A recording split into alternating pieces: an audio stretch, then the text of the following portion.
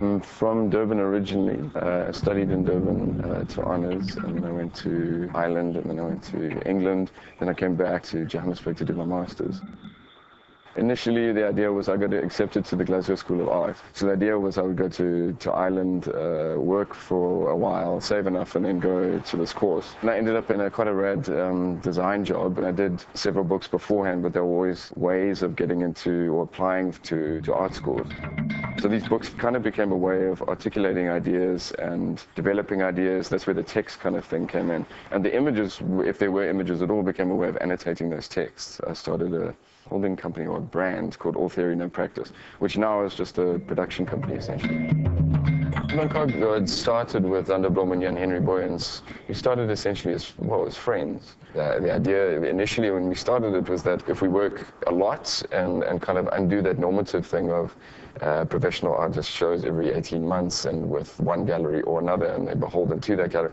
We kind of wanted to undo that, and we showed sort of like 11 times a year with any kind of a gallery in any space. And the logic was that if we're working a lot, you can't ignore us. You can't ignore it, and then we can carry on doing it, and then we can eventually become a commercial artist, which is kind of what we have in the bazaar.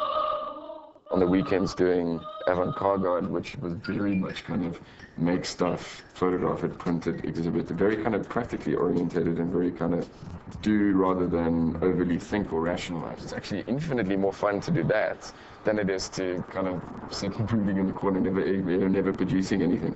It becomes that one's going to win, and that one won, and then slowly but surely it did kind of drag me out of it.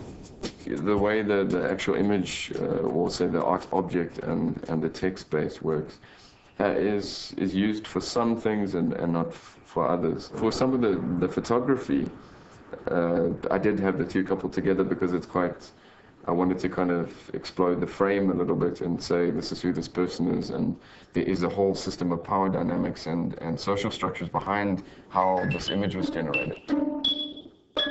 We were a film called Will to Power, and the central kind of a prop from it actually had to be made for the film to happen. I actually had to make something. So then it was a case of, well, if I actually want to make this film, I need to make the prop. And so it's systematically making these objects, and then the idea was that selling these objects in a sort of normal commercial gallery environment would finance the films, which is what I really want to do. Do I want the audience to engage with the work? Yes, either in a emotive sense or in an intellectual sense. Preferably a kind of a hybrid of the two, because a lot of these works are quite grotesque. Some of them are quite abject in a sense. Not to elicit a particular kind of response, but because it's a particular response in me towards something else that is potentially quite abject or grotesque. If people don't like it, essentially, then that doesn't mean you're necessarily wrong, because like is meaningless.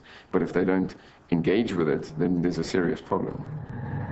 Well, I think if you're doing this thing, to a certain extent, you do have to be kind of obsessed with it, or you have to be sufficiently obsessed with it or engaged with it to such a degree that it dominates, that you go from reading the newspaper to actually producing some elaborately weird object. So that process has to be obsessive, otherwise it's a hobby, essentially. Inspiration assumes that there's a kind of a vacuum, and then some sort of germination happens, and then suddenly there's a splitting of nuclei, and then something great happens. I think there's a more of a swamp, and in that swamp certain things dominate and certain things don't, but that swamp is always kind of lukewarm, and it's always kind of bubbling, and it's always there. Standard Bank does kind of graft onto that model, and that allows you to do things, in my instance, that I hadn't necessarily thought of, and I hadn't thought of myself in that institutional framework. So there were certain things that I wanted to do, whereas this allows you a whole network and a whole environment and a context and a thing that allows you to do it, which is great.